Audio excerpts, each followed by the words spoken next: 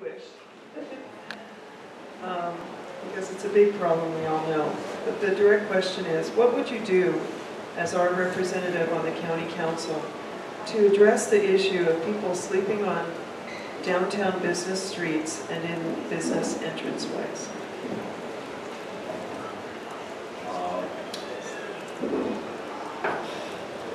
I could be wrong on this, but I think Councilman Drew Kanuha from Kona might have introduced some kind of legislation that would address that. I'm not really certain what that thing was, but it really is going to take some enforcement, some legislation, some enforcement. I don't have the answer for that, quite frankly.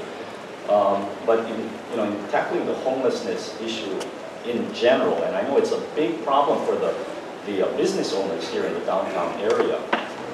One of the big problems that occurred about 6 years ago was when the state of Hawaii took away a lot of the funding for mental health care. And the problem that arose because of it is that not only could they treat people with mental incapacities, but they weren't able to diagnose them. And if you notice in downtown, I would have to believe a lot of the people that we see here now have some form of mental illness that hasn't been adequately addressed. So, I'm just kind of getting at the root of the problem. I think all these other things about people sleeping on the side, by the doors, these are all symptomatic of a bigger problem. I'm really sorry, Christine. This is something that we can speak hours and hours about. And it's very difficult to just talk about it in 2 minutes. I really do apologize to all of you.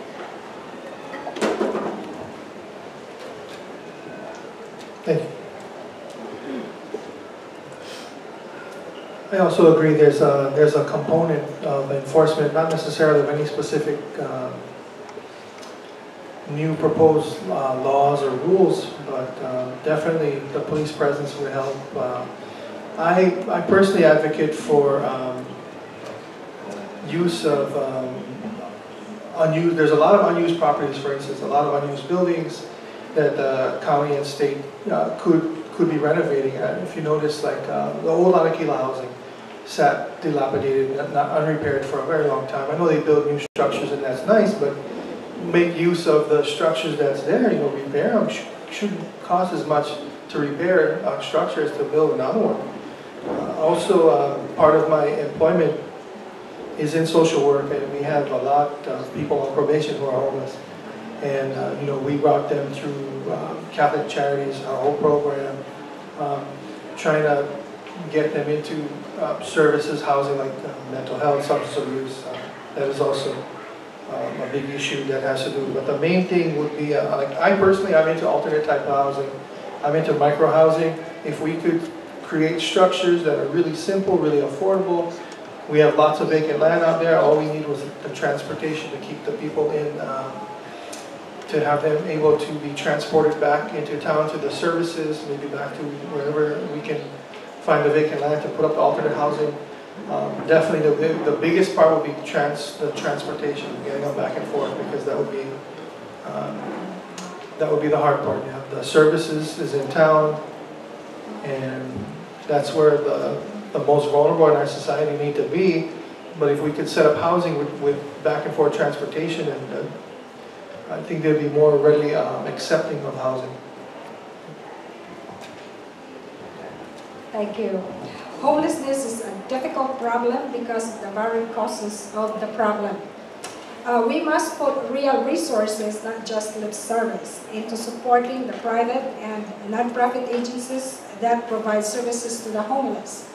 Further, we must recognize that there are not all homeless fall into a nice neat categories, different needs. They have different needs, and we should provide resources for their basic needs, like a place to sleep, store a minimal amount of belongings, toilet and shower facilities, safety. So we have to deal with this problem by looking into the underlying causes of homelessness. Only then we could give them some solutions. Thank you. Good question. I actually know a lot about ending homelessness. My first job in Hawaii was homeless outreach. I worked for Office for Social Ministry for 3 years, and I put lots and lots of people into housing. That's how you end homelessness. That's it. And they're right. To some extent, there's a lot of other problems involved. Definitely, we have gutted the mental health system, we've gutted the medical system, we've gutted the transportation system, the judicial system. Every system that people count on has been whittled down to nothing through austerity measures. So, throwing money at it isn't necessarily going to solve it either. It's not going to fix it. What we need can be actually done with no money at all. What we can do is rezone some property to accommodate what Shane is talking about, micro-housing, or get containers. You can get a container from Matson for $4,000, and you now have a room, a safe place to be, a place to put your stuff that's not going to get wet or stolen, and a place to hang your hat, and a place to call your own and be proud and build from. We need a relief valve in the housing market. My husband was a realtor for 16 years. I know a lot about housing. I worked homeless outreach, so I know a lot about houselessness too. And that's how you end it. We can rezone some areas, and another problem we have in this county is only 5 unrelated people can live together. So that means you can't do any kind of sustainable community, you can't do a commune, anything like that. Once you hit the 6th person, you are now an illegal residence.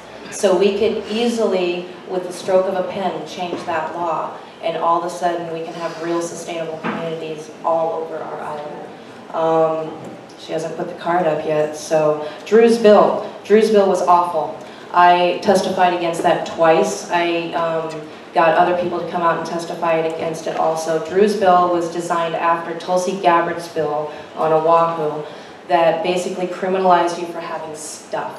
What they would do is come around and tag your backpack or your cart or whatever it is, like it's an abandoned car, and if it's still there in 24 hours, they come pick it up.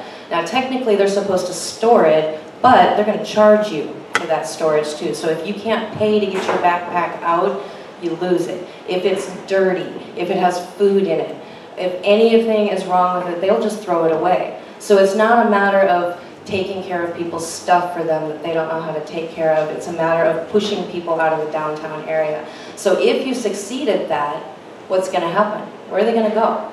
Into the neighborhoods? You don't want that either. If sleeping in a doorway is a problem, we already have a law against that. Tag them for that. Don't make up new laws. It's time that we approach homelessness with a compassionate stance and not just passing more laws against things that people do. Right. Okay, thank you very much. So let's talk about money.